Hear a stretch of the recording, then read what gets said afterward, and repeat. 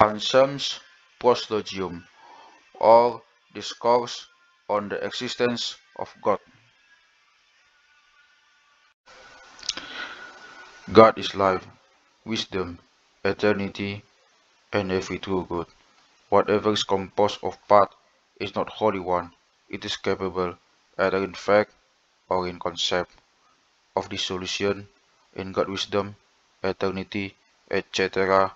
are not parts, but one, and the very whole which God is, or unity itself, not even in concept divisible.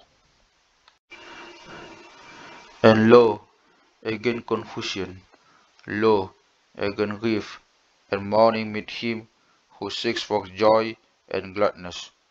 My soul now hope for satisfaction, and lo again it is overwhelmed with need.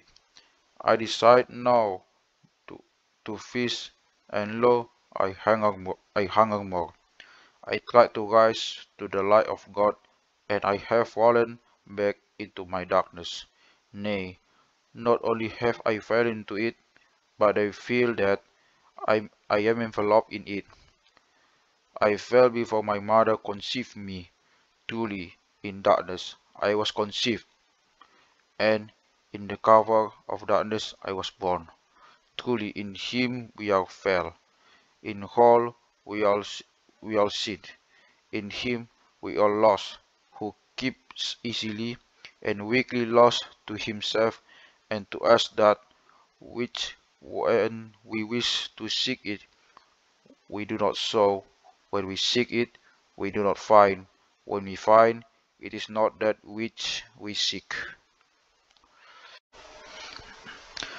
Do thou help me, for thy goodness' sake. Lord, I sought thy face. Thy face, Lord, will I seek. Hide not thy face far from me.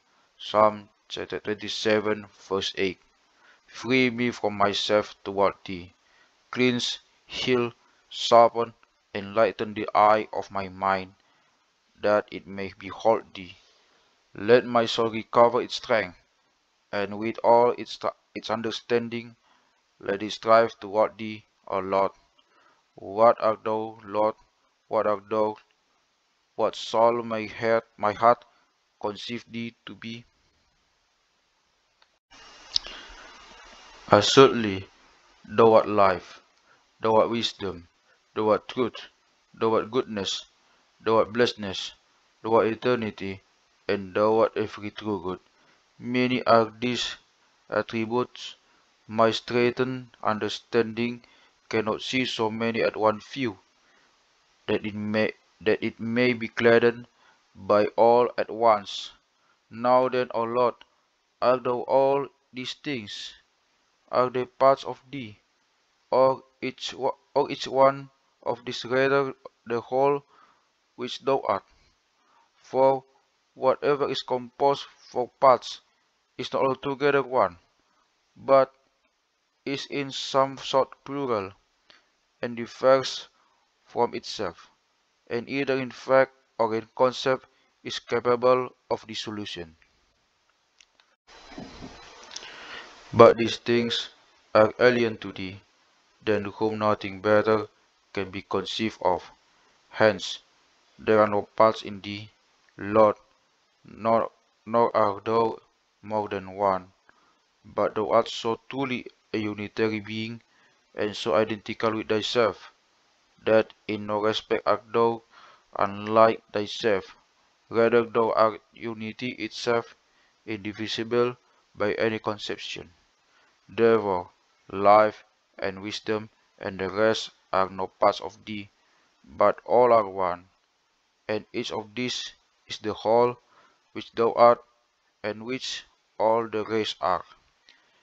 In this way, then, it appears that thou hast no parts, and that thy eternity, which thou art, is nowhere, and never a part of thee or of thy eternity, but everywhere thou art as a whole, and thy eternity exists as a whole forever.